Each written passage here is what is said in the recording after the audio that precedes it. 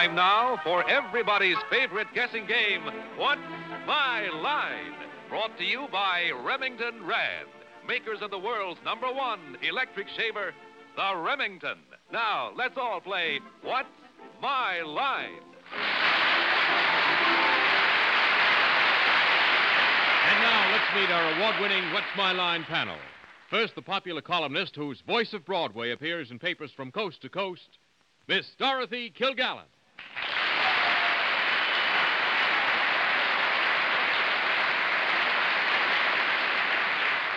Thank you, ladies and gentlemen. And now one of the most amusing fellows on stage or on television with his own private moderator, Jerry Mahoney and Paul Winchell.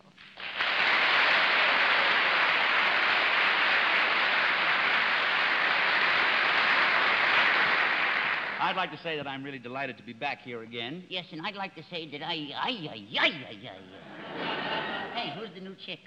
What do you mean? That's Dorothy Kilgallen. Really? Uh-huh. Well, where's Arlene? Well, she's going to sit over here tonight. You mean the girls are switching tonight? Uh-huh. Well, that's all right. You're just as cute as she is anytime. Well, go ahead. You're supposed to introduce Arlene. Oh, you are. Look at the same color hair we got and everything. You're supposed to introduce Arlene. Look, you introduce what you like, and I'll take care of what I like. All right, fine. Ladies and gentlemen, here's Jerry Mahoney's ex-girlfriend, but still #1 in my book, Miss Arlene Francis.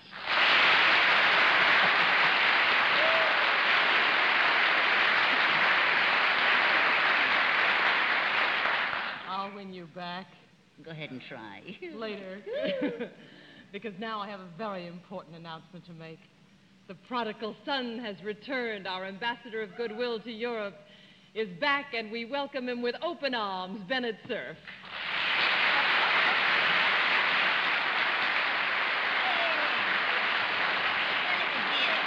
Thank you. Thank you. It's awfully nice to be back. I understand that some of the most distinguished posteriors in America have kept the seat warm while I was away. And while I was doing What's My Line in London, I learned the value to the show of our MC here, how much he means to the pace and the enjoyment of the show. And here he is, Mr. John Charles Daly.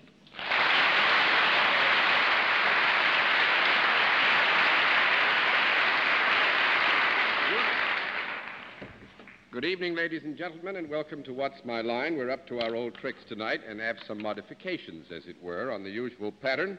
The panel will be very happy to know, I know, that they can now put on their blindfolds. Oh, not again, Jim. Yes, again, I'm Why sorry. don't they have them air-conditioned? Air-conditioned blindfolds will be supplied next Take it week. off. I think I've got a secret. Well, we'll also have our famous mystery guest before the panel a little bit later in the show, and we'll meet our first challenger in just 30 seconds. All set for vacation? You got your Remington Auto Home Shaver? Ah, sure. Now you can take that perfect shave with you wherever you go. It's the world's only 2-in-1 shaver, the Remington Auto Home Electric Shaver. Plug it into your car's cigarette lighter and shave wherever you go. Or use it at home every morning. It works on both home and car voltage to give cleaner, more comfortable shaves. It's the wonderful Remington Auto Home Electric Shaver. And now we're all set for our first contestant. The blindfolds all in place, panel? Yes. Good. Will you come in, first challenger, and sign in, please?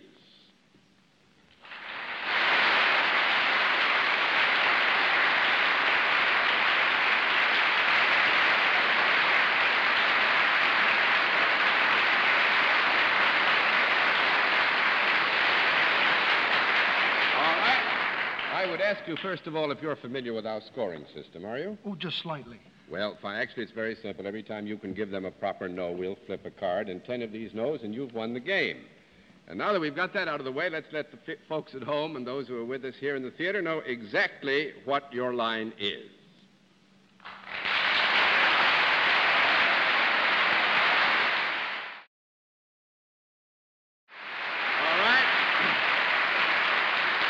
Panelists, you don't need to be told. There is an area of identification here which is required that you be blindfolded. It can be in costuming, in the origination of our guest, in the way and manner of writing.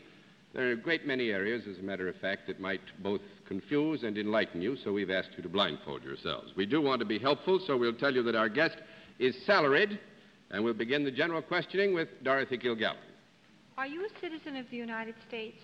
Yes. Were you born in America? Yes. Do you work for a profit-making organization? Yes. Yes, ma'am. Would it be possible for you to do your work dressed as Paul and Bennett are dressed now? No. That's 1 down and 9 to go, Mr. Winchell. And there's some special type of garb that you are wearing. Are you wearing this at the present time? No. That was tough. That's 2 down and 10 to go, Miss Francis. Oh, that's too bad, Paul. Yeah, before I started. Yes, if Jerry had been up here, you wouldn't have had such a bad time. Oh, sure. But you do usually in your job wear some kind of special coverall or uniform or costume. Yes. Do you perform at a place where people can watch you? Yes. Do people watch you? At times, yes. I think the answer to that would be yes, Miss Francis. Does he need watching? That, yes. There are a lot of fellows who think he does, I'll say that. Is there anything about your work that is entertaining? Yes.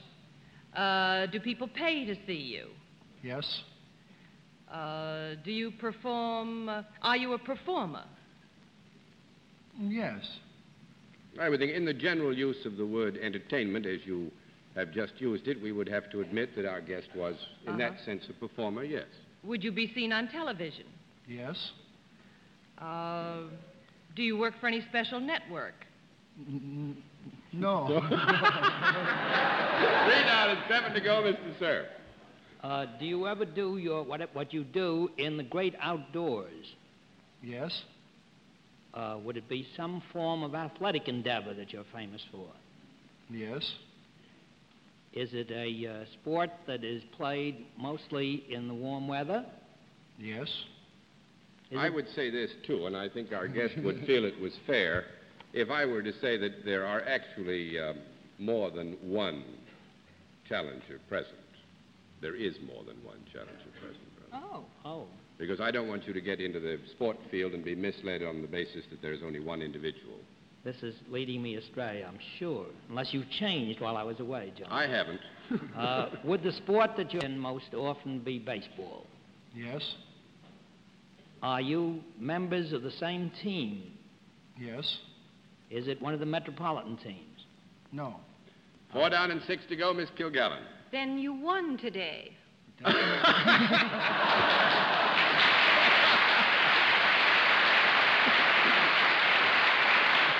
With Miss Dorothy's position, I'll clarify that statement. All of our home teams here in New York lost on the baseball diamond today.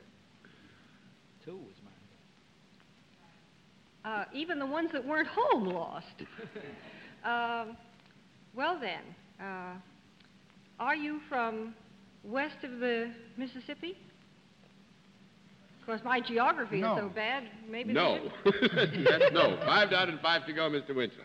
Well, would it be important to determine what position you play? It's a team. Let's get the This is a team? Either Cincinnati or...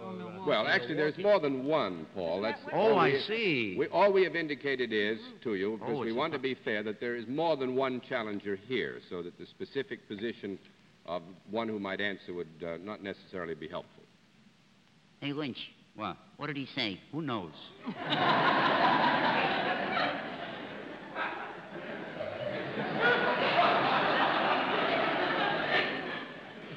Well, then, it's an outstanding baseball team, I imagine, and they're not from west of the Mississippi.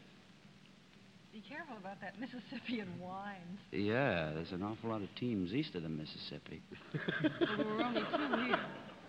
Cincinnati or Milwaukee. Cincinnati Paul. and Milwaukee are here. Pick one of those, and then I'll get the other. All right, I'll let you... How about Milwaukee? That's the boys. 6 down and 4 to go, Miss Francis. No!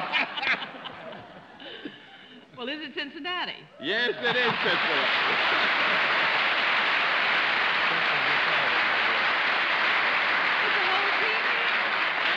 Miss Arlene, this is going to shock you. You can take off your mask because we got the Cincinnati ball team here. Yes. Hey, how about that?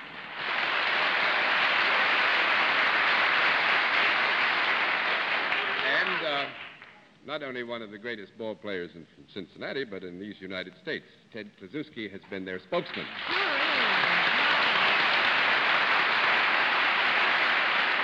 A first baseman virtually without peers. Since Daly quit the diamond, well, no, I can't say that. Where's But the manager? Where's the manager? Well, actually, He's resting. He's resting. He needs the rest after winning. They won 2 today from Brooklyn, 10-6 and 2-1. 2-1. Ted, I wonder if you would take over what I'm sure is a welcome chore and introduce your colleagues, would you? Yes, starting here, we have Johnny Temple, Wally Post, Gus Bell, Frank Robinson, Ed Bailey. In the back row, we have Well, will you come out so Yes. that our friends can see you in the back row, please? Ray Jablonski. And who's over in the corner? You missed one. Oh, Smokey Burgess, Smokey Burgess. Roy McMillan, Johnny Klipstein, and Joe Nuxall. And there's the Cincinnati ball team.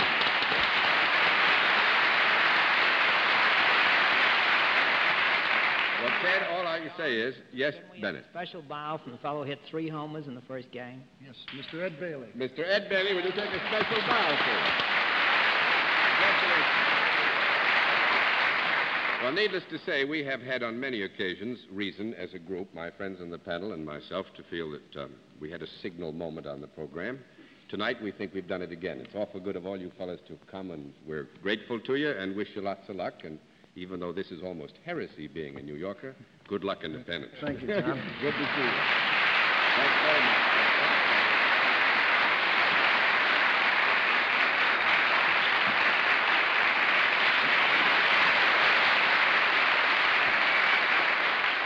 Well, I'm afraid... I just wanted to ask you how you were going to split that $30 they won. Oh, well, we'll make some adjustments, which I'm sure will bring everybody home happy. But I'm a little bit shocked. You did too well on that. Let's see what you can do with another challenger while I find this card and get it back up here. Well, our next challenger, please come in and sign in. Well, don't sign in. I got an idea. Tonight, panel, we want to do all sorts of new things, so don't sign in, and we won't tell them where you're from. Let's just make them do this completely in the dark. Take a look at the panel. Come with me. I know what a shock that must be to you. Sit down. Do you know how we score this thing, sir? Yes, sir. All right, fine. Let's let the folks at home and our friends in the theater know exactly what your line is.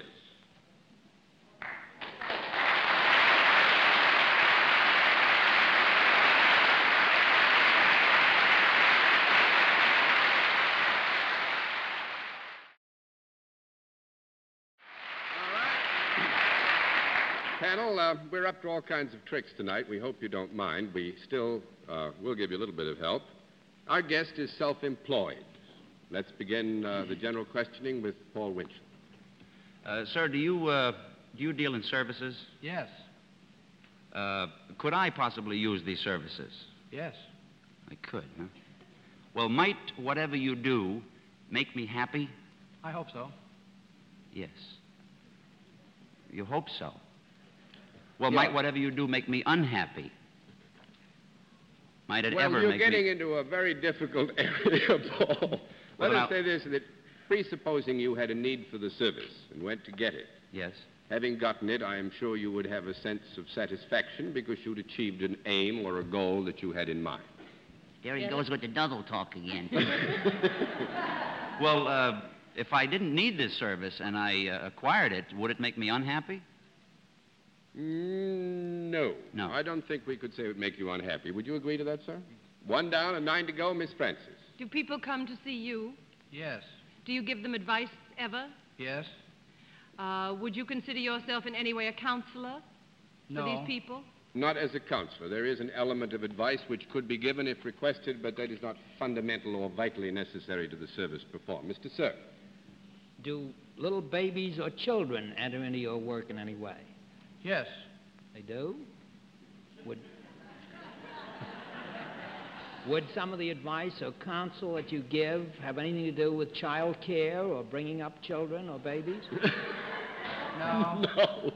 You're not Dr. Spock. Not Dr. Spock, no. 3 down and 7 to go, Miss Kilgallen. And so that you'll not be misled, again, there is an element of counsel that can come with this service. It is not necessary to the functioning, however, or performance of the duties which our guest commits himself to when he is called upon. Miss Kilgallen.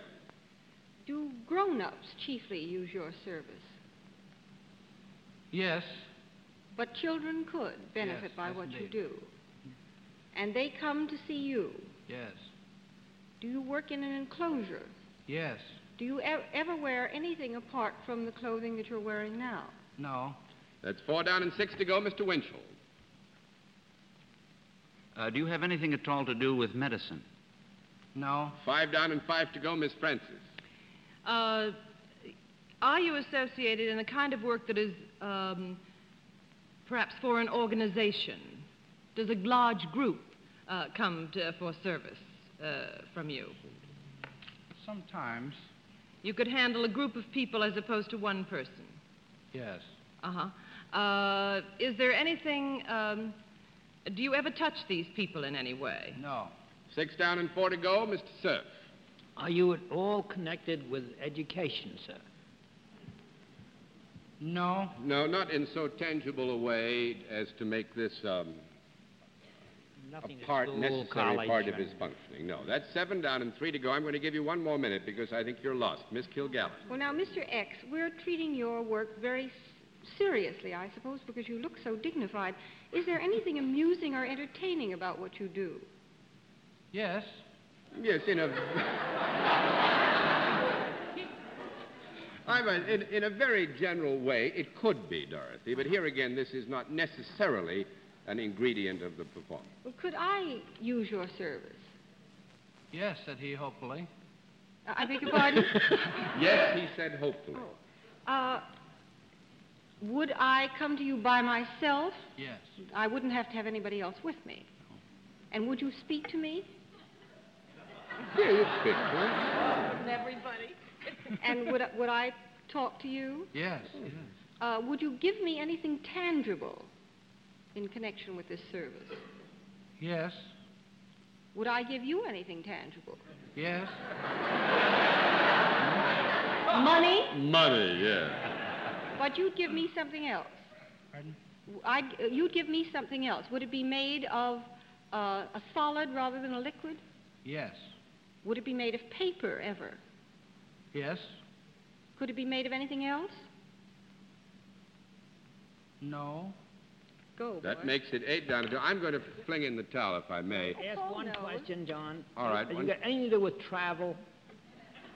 It could have, Bennett. Actually, now you've Doesn't help you've asked your one question. I want you to meet Bennett Cerf, Mr. George Hoxie, who took your passport picture in Oxford, Ohio.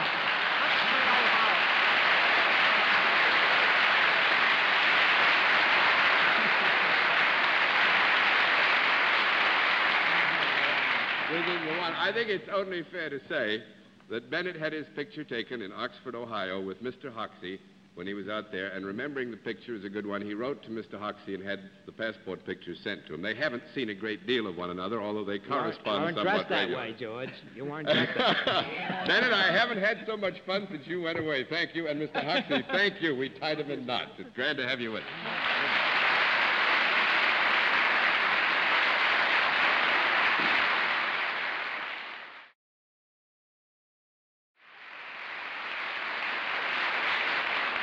Well, that was a lot of fun, and in just a moment we'll meet tonight's mystery guest, but first a message from Remington Rand.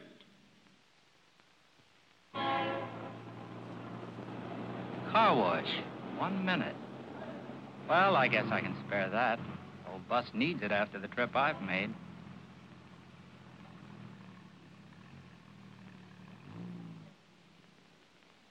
Aren't you getting out, sir? No, I'll stay right here. I've got a little cleaning job to do, too.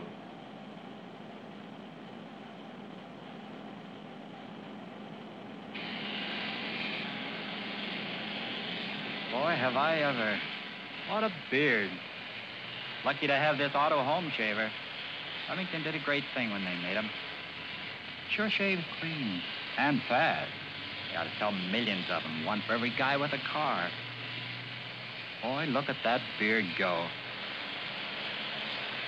Like Dick Stark says in TV, man size.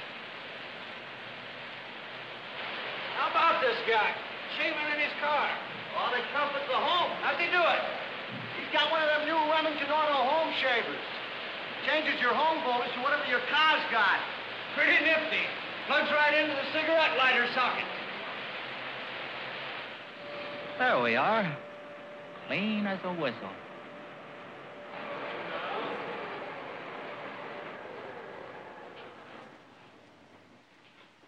You know, this modern world's pretty great. I just got a clean car and a clean shave, all in 1 minute.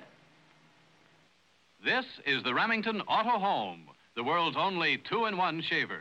It changes from home voltage to car voltage with a flick of the switch. Works equally well on either voltage. You can enjoy your Auto Home shaver on a 15-day trial from most Remington dealers. And look here, any old standard make electric shaver is worth a giant $8.50 trade-in allowance. Get your Remington Auto Home shaver tomorrow. Well, by the way, just first of all, to set any minds that may be turbulent at rest, a check is going to go in the name of the Cincinnati Redlegs to the Cincinnati Sandlot Baseball Fund. Good. That's what's going to happen tonight because the Cincinnati fellows were nice enough to join us. Now we come to the special feature of our program, the appearance of our mystery celebrity. My friends are blindfolded once again. They're all in place, are they, Pennell? Yes, sir. Good. Will you come in, mystery challenger, and sign in, please?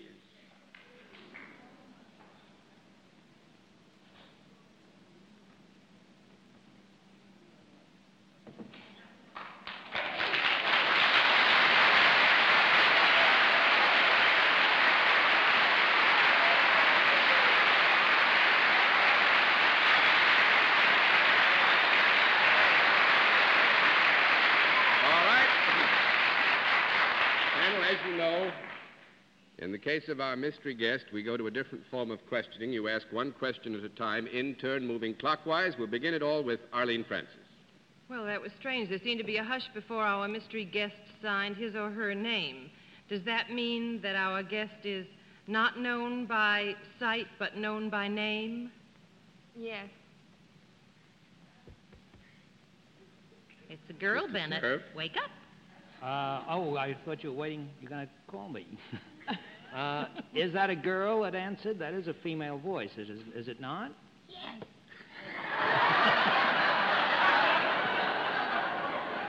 Miss Gilgallen?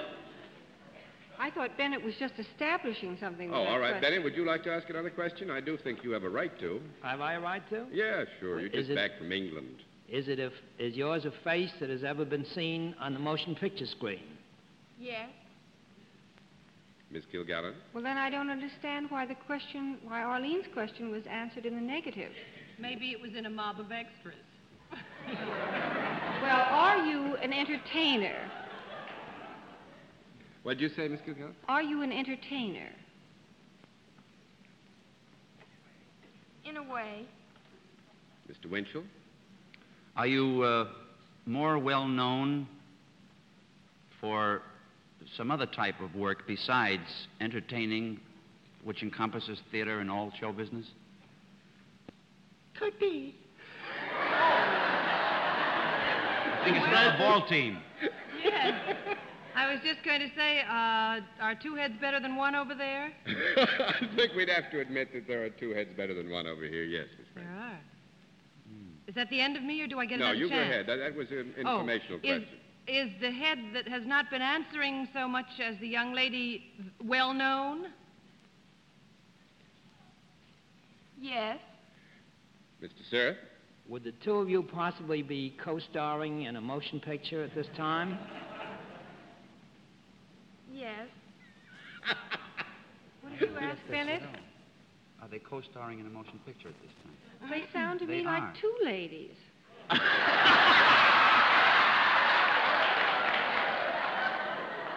Now, I will say this, that so that you'll not be misled, the term co-starring could mislead you. There is certainly an identification as between our two guests and a picture, but not necessarily that of a co-starring role. Swell. Sure. Is the picture that we are discussing, however vaguely, playing in a first-run house here in New York? Yes. Mr. Winchell? Might this picture be playing at the Paramount? Yes. Miss Francis? I have a certain feeling we know who this is. It's Jack Benny.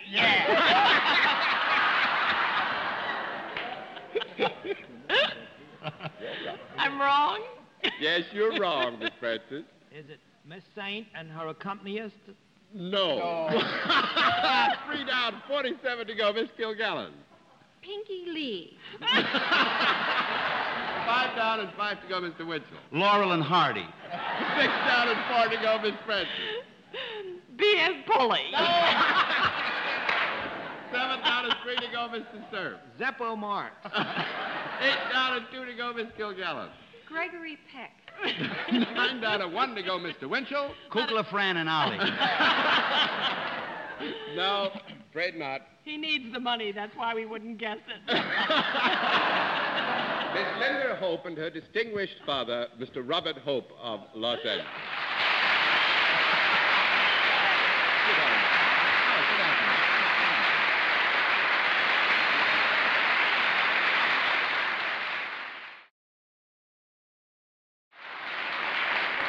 I would say this, if I may. This is a very dear family, and my only regret is that Linda's brother, Tony, and her other little brother, Kelly, and Nora, her sister, and her mother, Dolores, aren't here. They're a wonderful family.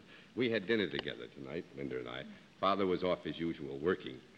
I thought I'd let you grab the check for a change. Well, wait till you finally get your bills this month, old boy, and you'll see that actually Bob was working as he does all the time. He's got a new picture called That Certain Feeling, about which we've been talking, which is doing very, very well. And one reason it is because Robert's in it, and the other reason is because he works so hard. I never knew a man who worked so hard in my life. Well, I have to get around. Arlene should know I was on her show a Tuesday morning. Got off the plane and fell right into home. And you've just done another show tonight. That's right. You're the busiest man in town. When'd you find time to get the sunburn? This was at Baldersroll. I played golf this afternoon. Ah, well, that's nice. I'm glad you had a little Had a nurse relaxation. carry me all the way. Well, Robbie, I do Mr. thank you so much for How coming. did Steve's show go tonight? Huh? How did Steve's Very show go? good. Very fine. Very glad to An hear old it. colleague of ours, and that's good Alumnus. news. He did. He was just great. And you have a very beautiful daughter, Bob. Isn't that something? Yes, it certainly I hope is. she's going to make a hot dollar very soon, so I can... Robbie, thanks so much for coming and for bringing Linda. John, thank you very Wonderful much. to have you I with us. appreciate Thank you. it. Will you say more?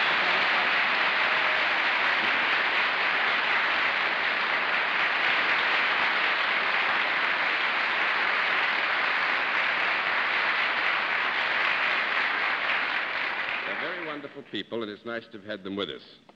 And before my friends in the panel say good night, here is a word from next week's sponsor. Tennis, anyone? Or swimming? But remember, summer sun is good for fun, but bad for your hair. So guard against dull, dry hair with Helene Curtis Suave hair dressing. Suave protects against dryness, corrects dryness that hot summer sun can cause. Instantly, Helene Curtis Suave gives life and luster. So use Suave every day. Liquid or the new Suave Cream. 59 cents and $1 plus tax. I must say that I think we should say of Mr. Hoxie, he must be a wonderful photographer. If you don't remember the man that makes your passport picture, he's doing very well indeed. That's for sure. And now, until next week, this is John Daly saying good night, Miss Dorothy. Good night, John. Good night, John. Ooh, Kinder! No, wait. Good night. Just a second. You too, dear. You're not easy to get at. I'll never be the same. Good night, Jerry and Paul. And... Good night. Oh, Bennett, don't go away again. Good night, Bennett. Mighty nice to be home. Good night, John. Good night. Good night, ladies and gentlemen, and thanks for being with us on What's My Line? Travel arrangements on What's My Line are made through American Airlines. American Airlines flies our contestants in luxurious comfort aboard DC-7 flagships. This has been a Mark Foots and Bill Todman production in association with the CBS Television Network. Be sure to watch Remington Rand's other television program, The Ernie Kovacs Show, on another network.